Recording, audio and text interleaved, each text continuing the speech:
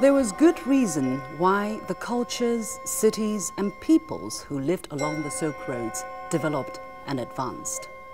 As they traded and exchanged ideas, they learned and borrowed from each other, simulating further advances in philosophy, the sciences, language, and religion.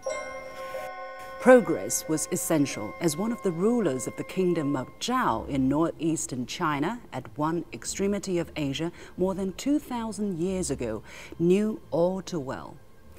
A talent for following the ways of yesterday, declared King Wu-ling in 307 BC, is not sufficient to improve the world of today. Leaders in the past understood how important it was to keep up with the times.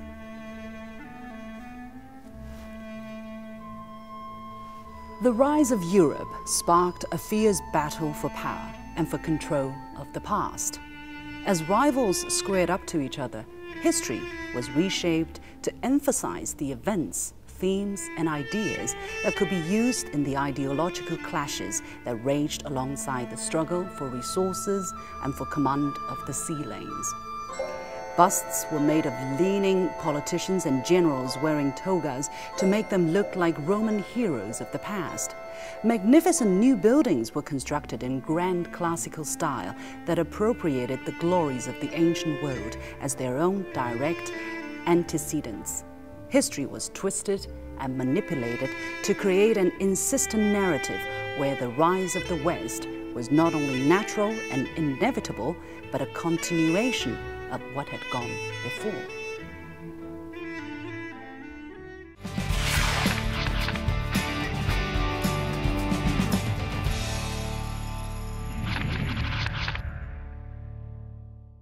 I came across this book by hazard, about to watch a movie, and I just had some moments to spare, and then I saw some books on sale, and I saw this Silk Roads in Chinese. I was like, oh, that's interesting, because we're going to talk a lot about the One Belt, One Road, so I'm looking for books like that, and it turned out to be really fascinating. Do you think it would be difficult for people to, for people not from academia to read it? Don't mistake me as some kind of academia or scholar. I'm absolutely not that kind. The moment I picked up this book, I started with the Chinese version, as I said. It was not difficult. It was just fascinating. Of course, there are many different names of places, names of old kings and queens and cities that might be a little bit difficult to remember. But the style of the storytelling was really simple and really interesting. So it was very easy to read it. I noticed in the byline it says the new history. As opposed, then people would guess it is opposed to an old history. So what is the difference between the two? In the past, or normally when you talk about world history, you'll be looking at it from a Western perspective, from the European perspective. In his words, he said, normally the world would be spinning on the axis of Europe, the rise of Europe, whereas he is purely looking at things from the ups and downs of what happened in the middle of Asia, from the Middle East to Central Asia to the western part of China. And for me, this is interesting because this is a new history of the world that we haven't seen before. And also, this is not from a Chinese perspective, because we also have the habit of looking at the world from our perspective, right? So this is really a new perspective.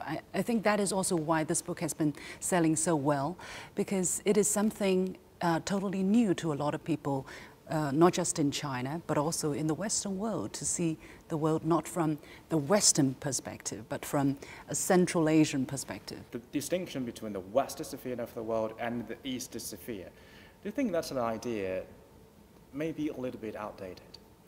Well, I would like to think that it's an outdated idea, that we should really be living in a world free of ideology. Unfortunately, a lot of people are not thinking that way, especially a lot of people in the Western media. That's why a lot of the reports we're seeing is, we say, biased or with a lot of prejudice. Ideally, I think what connects people really is more than what divides people.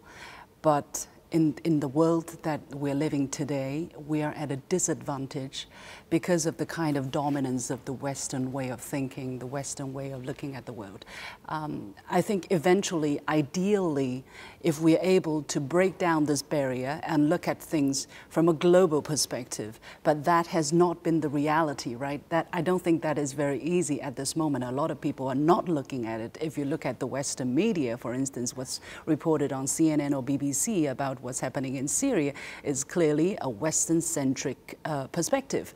And what we read, what we talk about, what we report is to tell them, look, there is another perspective, the Chinese perspective, the Eastern perspective. And for the people in Syria, for instance, they have their perspective as well.